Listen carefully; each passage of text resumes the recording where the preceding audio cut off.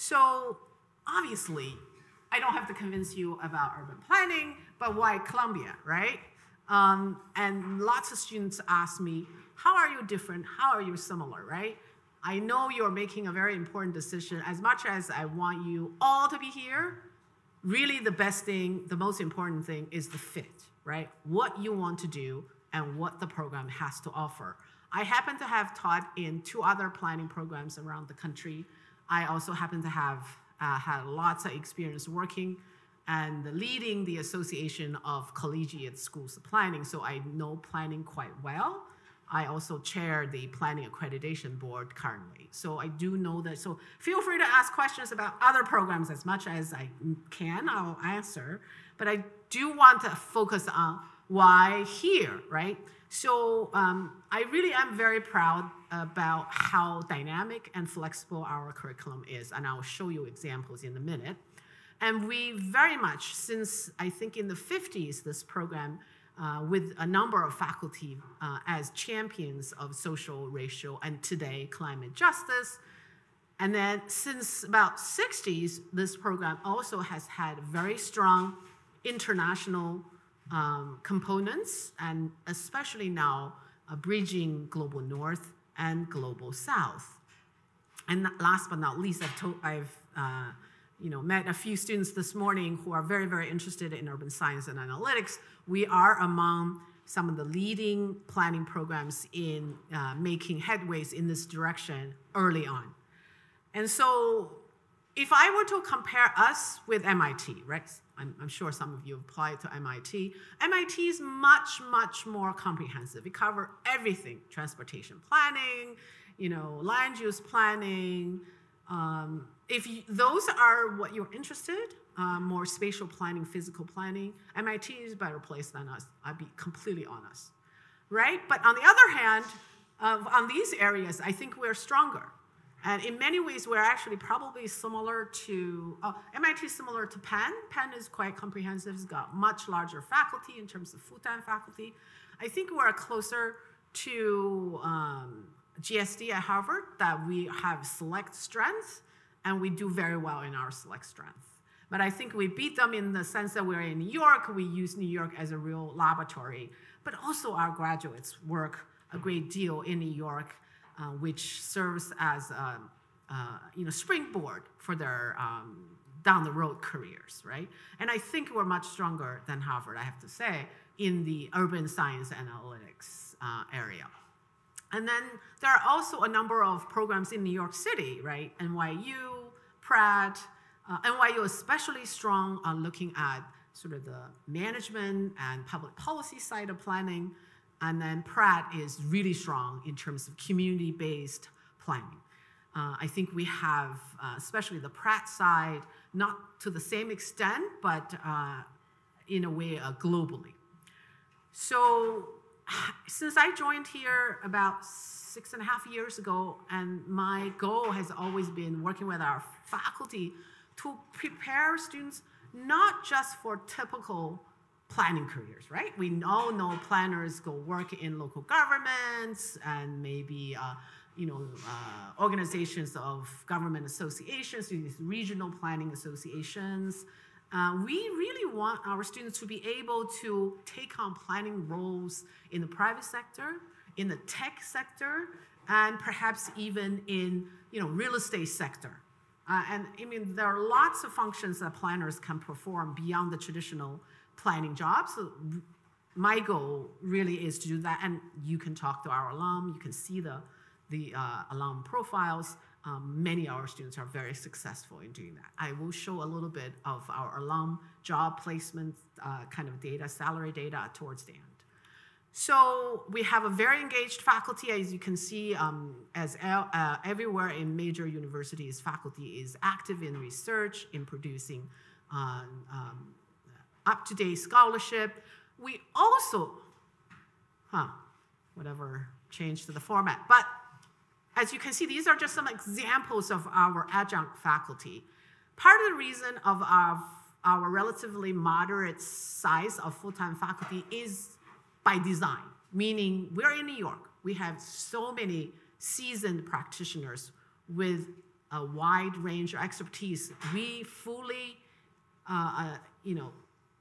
engage with them. And the number of them and the actual folks do change sometimes, but many of these people have been teaching with us for extended period of time. They work in public sectors, private sector, nonprofit, designers, policymakers, lawyers, what have you, right? So they teach, and they are also very serious about teaching, and they also connect students with internships and jobs where they work or where they know are hiring. And I work with them pretty closely. Douglas can, you can ask Douglas how much I do that. And then you will see me in classes where I sit in when we have new instructors or new courses.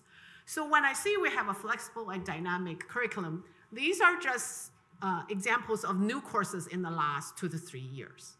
I mean, I am quite honest in saying this. I don't know other planning programs with my fingers, with my one hand, let alone many, who actually have that kind of agility in terms of creating new courses to not only keep up to date with what's happening out there in the profession as well as in the large society, but also just to take into consideration of our student interest, right? So if you look at the courses on climate, we didn't have much at all when I first came.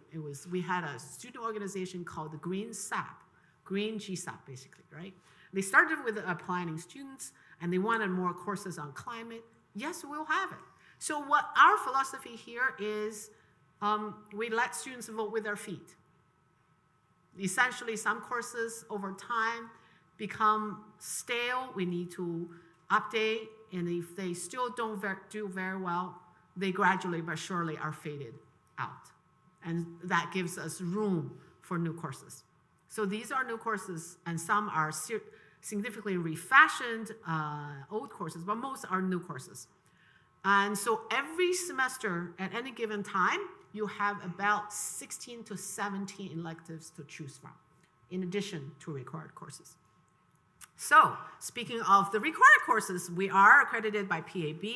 We are a 2-year program. You need 60 points to graduate, very similar to 60 credits, basically. 27 out of that is required, which is actually on the low side. Having known about other planning programs, I can safely say that, which gives you flexibility to take other courses, right? So for the 33 points you take electives, at least 12 points will be in the concentration. And everything else, you can take it anywhere, anywhere. Literally, all the GSAP electives are open to all GSAP students. You can also take in other schools. So these are the 4 concentrations. All of this is in that black booklet, right? So I won't spend much time. We do have a part-time option. And if any of you is part-time, let me know, but I don't think we have many. Anyway, so this is how it's laid out for the 4 semesters you are here. The first 2 semesters, there are lots of required courses, obviously. It's to lay the foundation for you to go on and choose what you really love to do, more so in the second year. I always encourage our students to explore in the first year.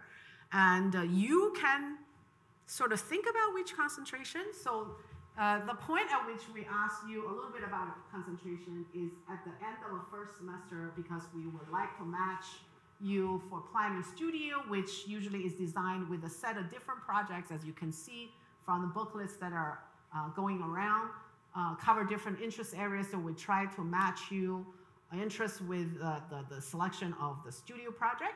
And then you can change. You can expand your interest. About 40% of our current students have a second concentration.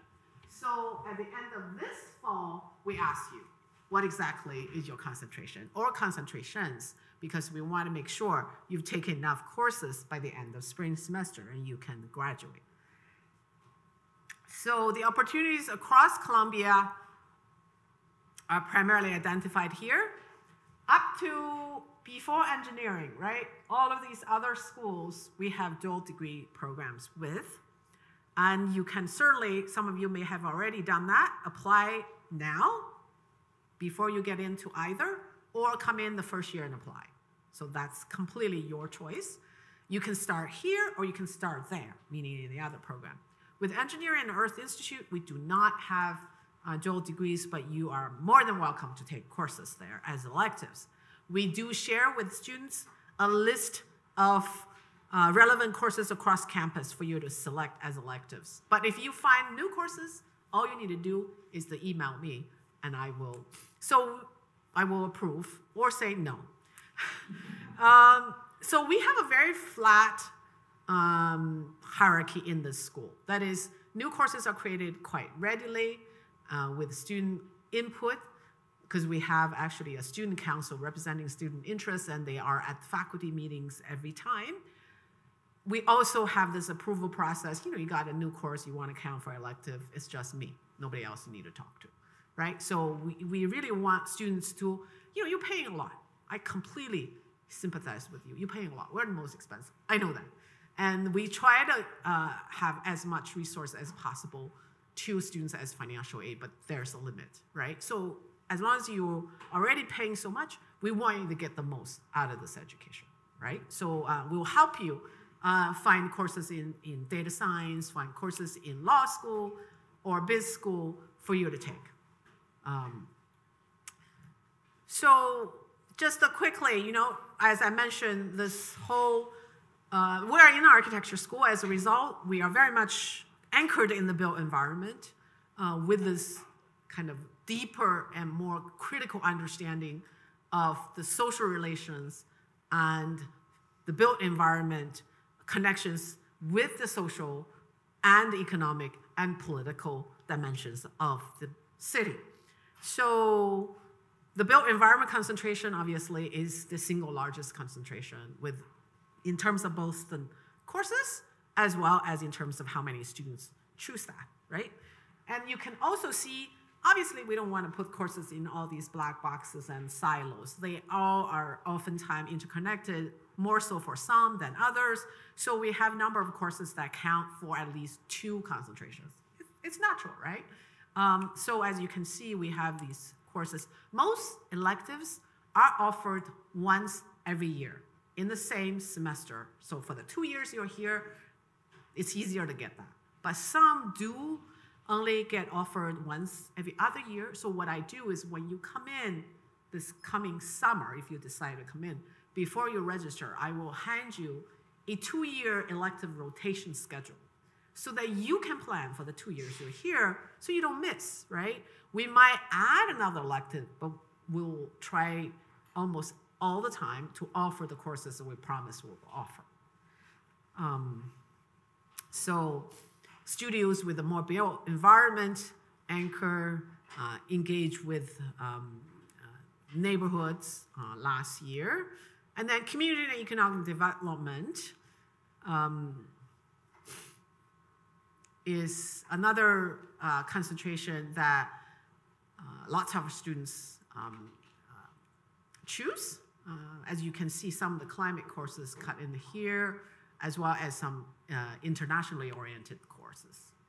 And they work with local nonprofit organizations or high school in this case on their, this is not a studio course. We have, so this is an opportunity for me to introduce to you the kinds of electives we have. I usually say we have 3 types of electives. One type is what we call knowledge-based, right, or knowledge-intensive. So look at this list. If you look at the course Divided Cities, Political Economy of Urban Inequality, it's reading heavy, it's lecture heavy, it's examples from around the world, right? And second type of electives are what we call skill-based. That is, you pick up lots of practical skills. So like real estate finance and development could be some of like that. And then a third type of electives are what I call them practicum. You do a real project or it's a case study based. So the climate justice in our own backyard, which is this course, in 1 year, every year it has different project. In 1 year they worked with a high school in Washington Heights to design parts of the streetscape in front of the school. We really, for a master's degree, most of our students want to be very prepared for their jobs after they're done, right? So during the school years you're here, we try to connect you and anchor the curriculum or what you learn much deeply in practice. And that's for most students, right? And engage with practice critically, right? It's not just with doing projects, but there's creativity and criticality. And then in terms of international planning and development, we also have a pretty large list. Of course, it's not as large as what you see earlier in the last two concentrations, but I can assure you that no other planning programs, perhaps with the exception of MIT and Berkeley, that has this long list of international-oriented courses. That much I can assure you. And we very much take approach that is comparative in general. That is, we're not trying to cover every world region, right? We just don't have enough faculty to do that. But what we want our students to gain through taking these classes is that, okay, I work in US, or you learn all of this US, but you're from, let's say, Colombia, or you're from India or China, I'm gonna go back, right? How do I take what I learned here and make sense of the realities on the ground? And so that's the kind of teaching that we do here in terms of the international. And so we have 2 studios this year. Finally, we can travel again. And of course, they are built environment or community development oriented, but they have a very strong international component. So this group just went to Canada to work with First Nations nonprofit organization that is trying to set up a cultural center in a sort of a location that they want our students to help with in deciding and the kind of design that best illustrate the traditions and histories of the First Nation communities, but also how that connect to modern day and contemporary urban realities. So this was actually just 2 weeks ago. Yeah. And then we have a studio that looks at parts of Barcelona in Spain that were more historic in nature, but the city is trying to see if this whole idea of superblock could be, in a way, applied to some of these other neighborhoods. So this obviously is a part of a superblock that's already been implemented in Barcelona in the last 3 to 4 decades. So again, just 2 weeks ago, they were there really to see what the superblock is like for people who live there, right? So our studios, every year we have, depending on the size of the students, every year we have about 5 to 6 studios, and Douglas helps me coordinate all of that. So four studios or so are going to be just planning students. Additional one report is going around, is jointly with architecture, and a new one this year is jointly with real estate. And then so we try to get the studio topics to be diversely kind of oriented so that satisfy students' various different interests. And usually about half are traveling studios, right? So this year, Barcelona, Canada, and then the joint studio is in Puerto Rico. And we really try also to cultivate long-term relationships with communities and clients. So the Puerto Rico studio has been going on for what, 4 years? 5 years, yeah.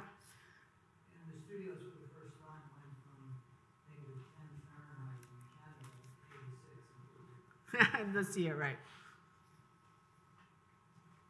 The travel always happens in the first week of March, just before spring break. So students can then stay on if they want.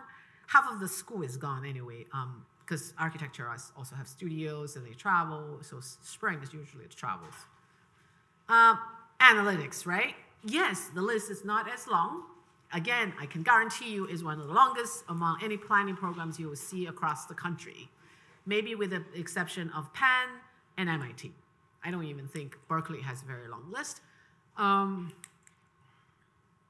We also have a program in the school, the dean might have already mentioned, called Computational Design Practice. So some of their courses we also include in our concentration, which is not included here. So I actually have a little bit longer list and the kind of work. And then we have some skill-based courses that really help students from across all concentrations, right? Especially for those of you who love to do some visualization and to gain some design skills, since you never had any, but you are interested, the fundamentals of urban digital design really helps you that, right?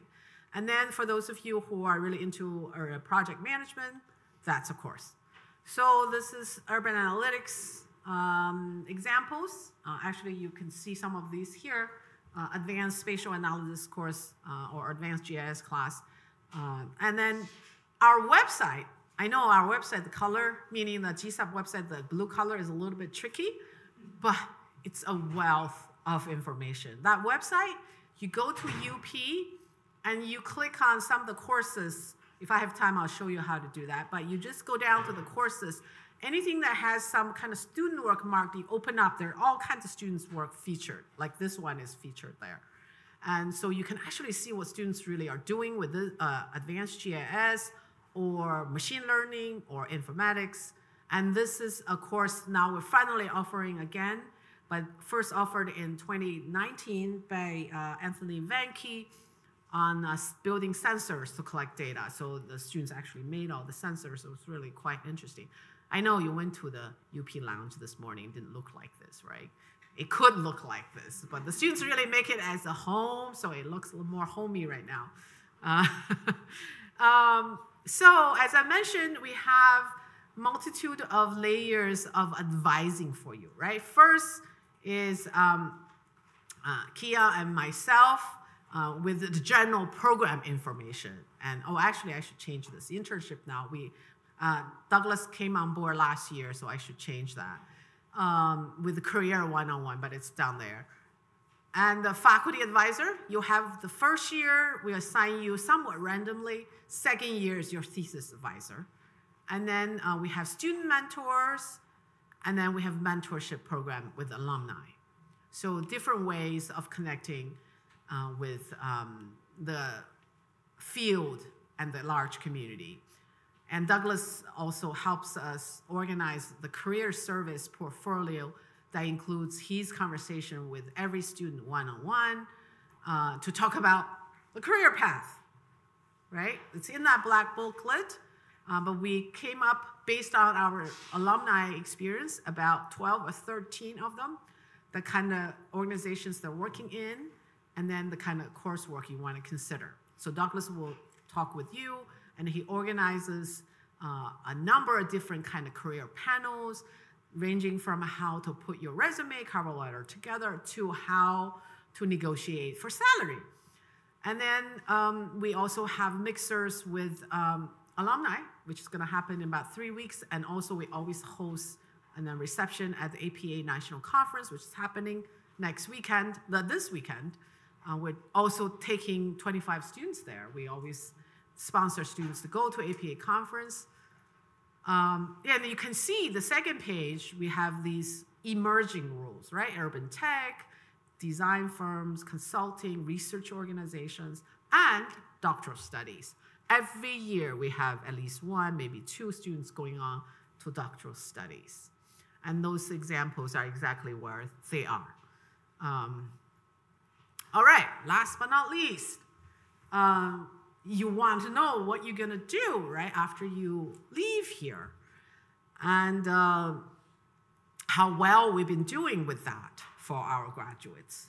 So this data, about 60 people, came from a survey of our alum who graduated between 2013 and 2017, so 5 years. So we do these big 5 years, every 5 years or so. So we have annual data, not as good, but the big survey tends to be much more comprehensive. As you can see, many students essentially, more than the majority of the students essentially get their first job within first year of their graduation. Of course, about 12% get that after 1 year. right? So it's a very good chance that you will find a job before you even graduate. Douglas knows we have a number of second-year students who are already offered jobs now, so they've got a couple months. And a lot of them, of course, go from their internships to their jobs. So Douglas also helps us coordinate the internship program. And we have, in addition to the mentorship program, a couple of really good fellowship programs together with agencies around the city. One's with the Fund of New York City. We place anywhere between 3 to 5 fellows each year in their second year student. Before the second year, during the summer, you're placed as a fellow, but it's more of an internship. You work with the community board in your second year, right? Another one is Morgan Stanley Community Fellowship Program. That's very competitive, and that actually comes with a higher pay, and you are matched with a nonprofit housing organization in your second year. So currently, you can just Google, Morgan Stanley Community Fellowship. You will see currently there are 8 or 9 together fellows, and 5 of them are from our program. And so many of them continue that line of work because New York actually has a really vibrant nonprofit housing sector, right? So that's where they go. But I have to say, the majority of our students do go into consulting, right?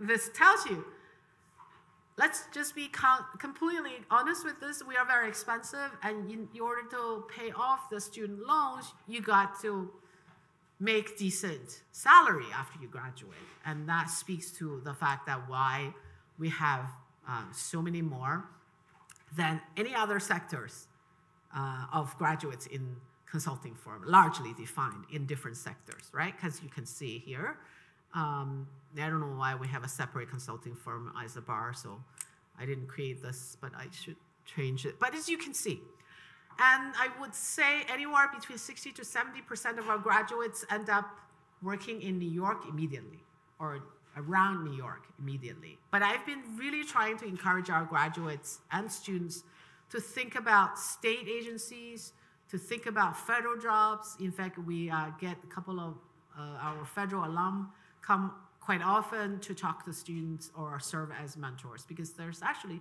a lot of space for planners in federal agencies. And then increasingly, we have more students working in international organizations, mostly the kind of multilateral or bilateral kinds of organizations, but some in kind of private consulting firms in foreign locales or international locations. Personally, so in terms of, we've had students asking this question, so what kind of career services do we offer for students who are interested in international work, right? So the Career Service Office certainly does some, but more is through faculty connections. So we have myself, Professor Hibabo Akar, Professor Hugo Sarmiento. We all work in different regions of the world, and so I also have done a lot of consulting work with the World Bank. So I help students to think about what you need to do if that's the kind of job you are interested, the kind of courses you should take. And so we offer those advice individually to students often. Salary range. So obviously these alum had worked anywhere between 2 years to 7 years, because the whole point, we did the survey close to 2020, so for the class of 2017, they already worked 2 years, right? Class 2013, they've worked 7 years. So obviously 2 to 7 years, you will see the salary range. We were actually quite surprised that our students are doing very well. In fact, I would stand anytime next to our architecture faculty, and tell them that our graduates make more on average than our architecture graduate. It's not a surprise. That's just the truth. Right, David? David is the Associate Director for Urban Design, so. All right, so explore, discover, and connect.